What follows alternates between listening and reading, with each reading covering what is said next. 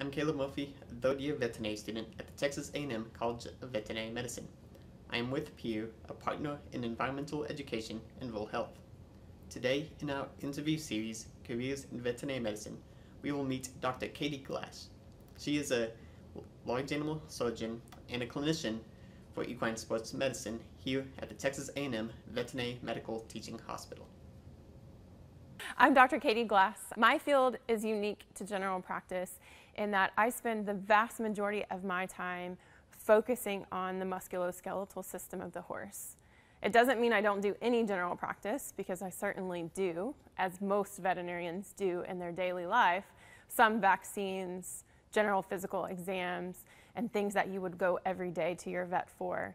But most of our time we spend very focused on horses with very specific problems that we're hoping to diagnose and provide treatment options for. I decided to be an equine sports medicine vet and surgeon through a few factors. First, I was just one of those horse-crazed little girls that grew up absolutely passionate about horses and wanting to spend as much time as I could around them and with them. Because of my love for the horse, I knew that I wanted to work with them.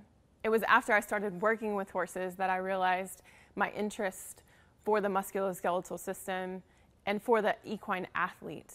And that led to my passion in helping diagnose lameness and work through ways to rehabilitate or treat those patients so that they could go back to their performance jobs. I interact with many different people on a daily basis. So I work with a big team, which makes my job possible. It is consistent of many technicians that help by holding and handling the horses and interacting with owners with me. I also interact, because of my job here at Texas A&M, with students. So I am almost always with students that are learning about my job.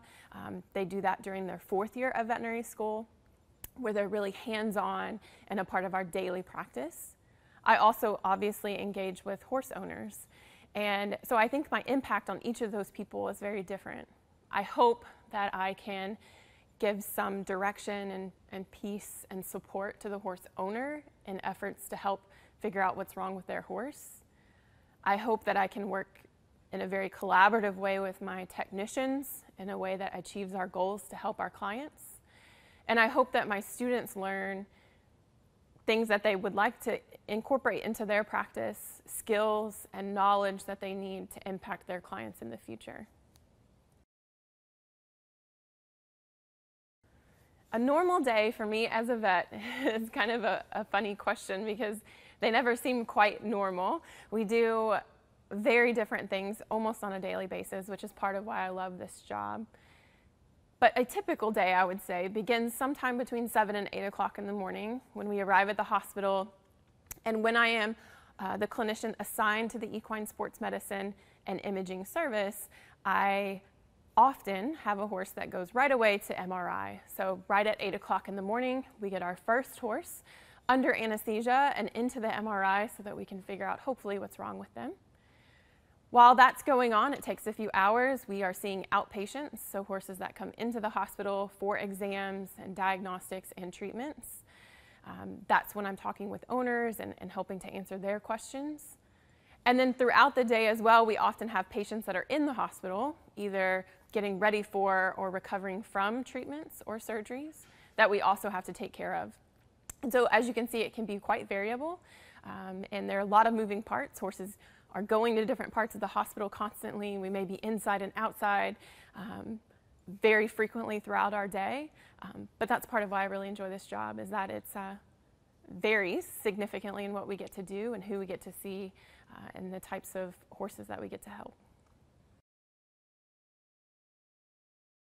I've been very fortunate in my career so far to have had some very interesting experiences. The top of that list, and one I think that will be very difficult to beat for me, was the opportunity to travel to Salt Lake City and assist in the surgery of a broken leg on a polar bear named Nora.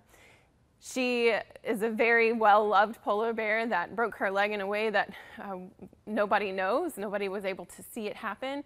And a colleague of mine, Dr. Watkins, and I were able to travel there because of our experience in orthopedic surgery and repair of this specific type of fracture.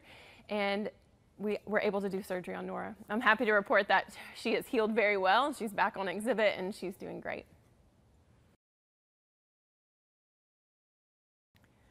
Veterinarians face several challenges when we think about equine lameness and sports medicine. Of course, the obvious is that our patients can't tell us where they hurt.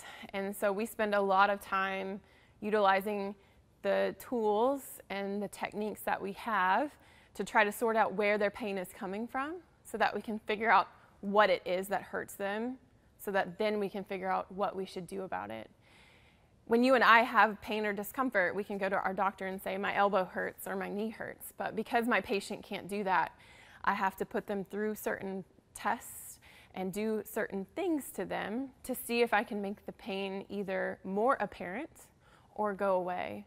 And so that often requires many hours of our day and a lot of patience on both our part and the part of the horse owner.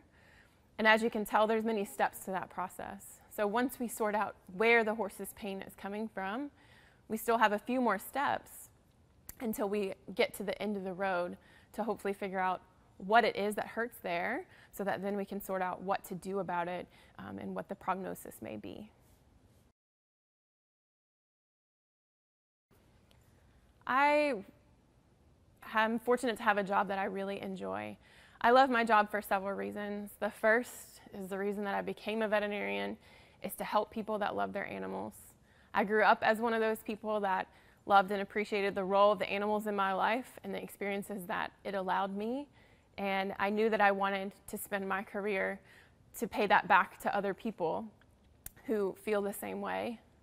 Whether that be the horse that lives at home that you ride for fun or the horse that helps you make your living, I understand the impact that those animals, regardless of species, that they have on our lives and our livelihood. That was the main reason that I became a veterinarian. As I began that journey, I also realized that I'm very passionate about teaching and helping others fulfill their goals of becoming successful veterinarians to help their clients as well. And so this job allows me to do both of those things in a really unique way, where I can work at this amazing institution, help clients, and help students. And that's what keeps me going. As a young child, I thought that I wanted to become a veterinarian, likely well before I understood what that actually meant. And so I spent a few years trying to sort out what that looked like. I spent years working, I'm from Shreveport, Louisiana. I spent several years in high school working at a practice at the local racetrack, working with thoroughbred racehorses. And that was the first time that I actually became involved in the treatment of horses that were athletic, predominantly, and that were the main source of income for those people that are involved in their care and their use. And it was during that time that I realized how passionate I was about the athletic performance horse, about the musculoskeletal system, and the amazing things that these horses could do. From there, I knew for sure that vet school was my way to go, and so that just emboldened me on my goals towards pursuing that. Once I got into my undergraduate studies, I began to broaden my experience a bit and had some research experience that helped me to really understand how we come to learn and know what we know. So my background was my personal, really fun times that I had with my horses growing up at home, riding Western, 4-H, and kind of an all-around horse experience. Moving into a more professional horse experience with the thoroughbred racehorses before pursuing my final goal for vet school. So to become board certified in any subspecialty requires additional training after vet school. So the path to vet school for most people looks like an undergraduate degree followed by 4 years of veterinary school training. Thereafter, you're a veterinarian and you can go do your job. But for those of us who wanted to pursue additional training or subspecialty, it meant that we, for the vast majority, myself included, pursued an internship first. So I moved to Ocala, Florida, and I completed a 1-year rotating internship that gave me a very well-rounded experience in equine practice, so all parts of equine practice. After that, I matched to come actually back here to Texas A&M for a surgery residency. The surgery residency was 3 years of training after that, and then during the final year thereafter, a big test, a board certification exam, after which you become board certified. I am board certified in large animal surgery. I spend most of my time when I am not on the equine sports medicine and imaging service on equine or horse surgery services. However, there are many subspecialties, and there are some that work well together, like surgery and sports medicine, and there are others that have very different interests, all of which you should investigate and figure out which one is the most impactful for you.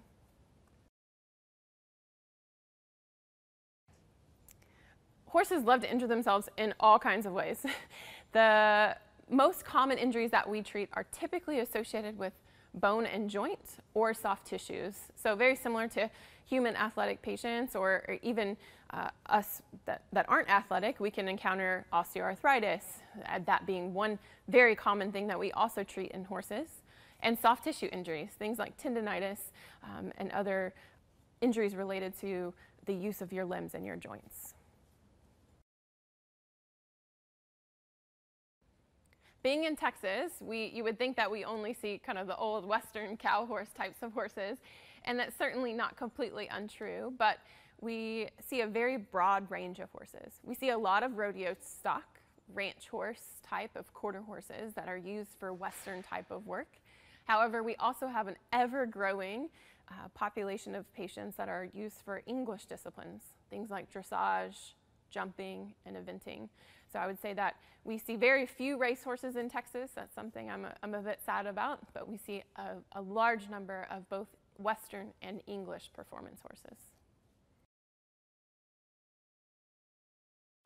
So there are many resources to figure out information about equine sports medicine and other specialties, but I think the best place to go, particularly when you're first starting to dive into this amazing world of veterinary medicine, is the AVMA website, the American Veterinary Medical Association. You can go to avma.org, and you can actually find there is a page there. If you type in AVMA specialties, it's the first search that will come up. That will show you all the specialties that there are within practice of veterinary medicine, both large animal, small animal, and support services, things like pathology and laboratory medicine, and things that you may not think about when you think about traditional veterinary practice. For a young person that was interested in equine practice, particularly sports medicine or surgery related, I would say to get involved. Get involved early. Find a practice that's near you where you can shadow or work as a student technician, that you can see what that day-to-day life looks like. It's a challenging job. It is one that requires much experience, and so the sooner the better to get started on that journey. But I would say that even if you're not a horse person and you're interested, you don't have that background, that you should not count yourself out, that there's still opportunities for you in this field. And for those that have motivation and initiative, there's a place for you here. So if you think that you might be interested in this, I would say reach out to somewhere local where you can get involved in equine veterinary medicine. And if you're struggling to find somewhere where you can specifically work in vet medicine with horses, get in a field where you see horses, where you know what they do, where you see what type of athletic performance that they are asked to do in their daily jobs. And that information and knowledge will help you as you translate that to what happens to them when they become injured or when we think about treating them as a veterinarian. If you have a passion for veterinary medicine, that you should absolutely seek that you should find ways to gain that experience and to contemplate moving down that road. You're going to hear a lot of times along the way that it's hard, and that's true. You're going to hear that the vast majority of students really struggle at some point, and that's also true. But there are so many people who want to help you to be successful and so that you can reach your goals to work in this field in whatever way that may look like. And so I would just say to begin building your network, to find ways to become involved, and to think about what that path may look like for you, because we need you. We need you in equine practice. We need you in large animal surgery. We need you in large animal veterinary care. And so if you're thinking about this as a job in the future, I'd encourage you to just keep at it and let us help you along the way. We hope you enjoyed our visit with Dr. Kati Glass. If you'd like to learn more about veterinary medicine, please visit our website at vetmed.tamu.edu/peer. Thank you and have a good day.